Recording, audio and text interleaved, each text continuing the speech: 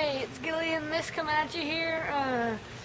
Well, usually I do hunting and stuff, but today I'm going to be showing you guys something about baseball.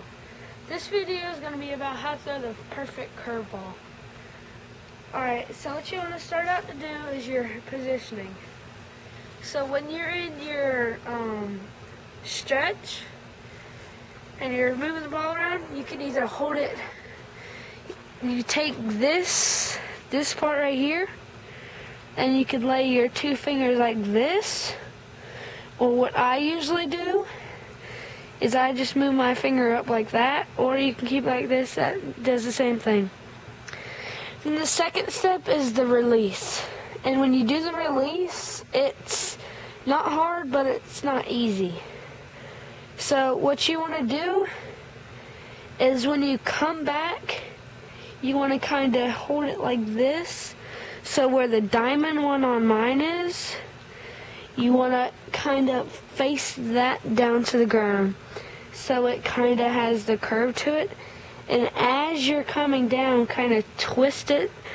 So when it's towards the ground, twist it towards shortstop. Wait now. Yeah, towards shortstop.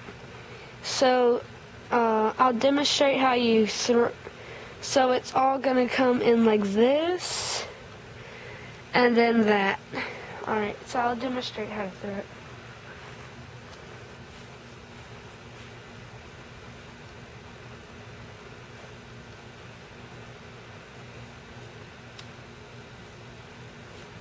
Even though it was high, it still broke down really good. So, I mean, that would be a good curveball because you would think the guy would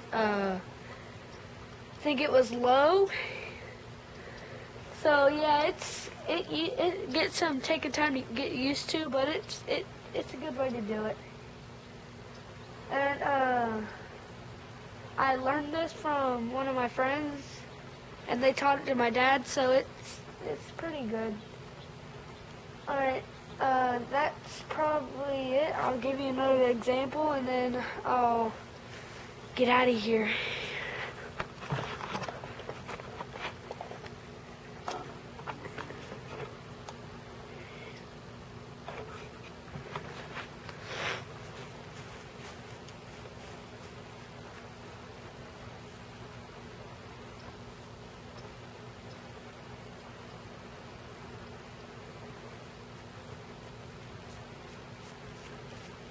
Here comes the second example.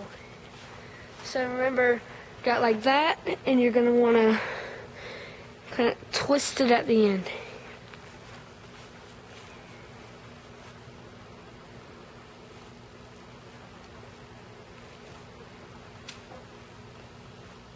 Well, that's it. Thanks for watching.